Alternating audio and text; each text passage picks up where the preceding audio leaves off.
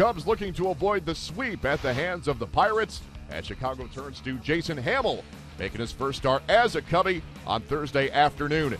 His opposition in this one, Wandy Rodriguez, but he finds trouble in the first as he faces Anthony Rizzo, man at second base, 2 down. 2-1 to Rizzo. Ground ball, base hit, left field, it'll drive in the run. Cubs lead 1-0. WGN Radio on the call. Now in the middle of the first inning, Junior Lake realizes he's got the wrong uniform on. That one says Chicago across the chest. This one says Cubs, and a fashion faux pas has been corrected. Top of the second now, leading off the inning for the Cubs is Mike Olt, the owner of 0 career home runs.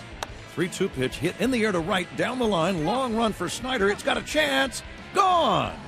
Home run to right, opposite field. Mike Olt, Cubs lead 2-0. WGN Radio once again. First career long ball for Mike Olt. Now in the third, leading off the inning, the scorching hot Emilio Bonifacio. He sends this one all the way to the wall. It's a double for Bonifacio, second hit of the game. More on that in a bit. He would later score on a double play to make it 3-0 Cubs.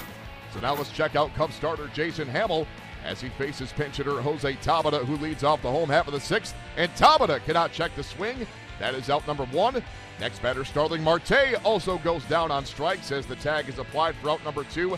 Then in the 7th, the MVP, Andrew McCutchen, could not check his swing.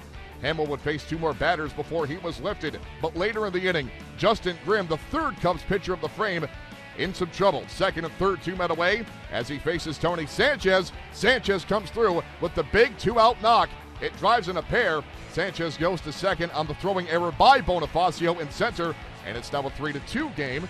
Next batter for the Bucks is Jordy Mercer, but he flies out to right field, and it remains 3-2.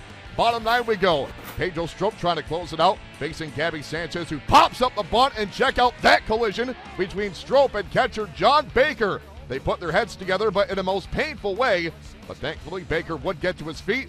The universal thumbs-up symbol, he is A-OK. Next batter for the Bucks is Tony Sanchez. He lines it back to Strop, and Neil Walker is in no man's land. He is easily doubled off of first base for the game-ending double play. That's how this one ends. Cubs avoid the sweep with a 3-2 victory on Thursday as Emilio Bonifacio collected another pair of hits to give him 11 on the season already.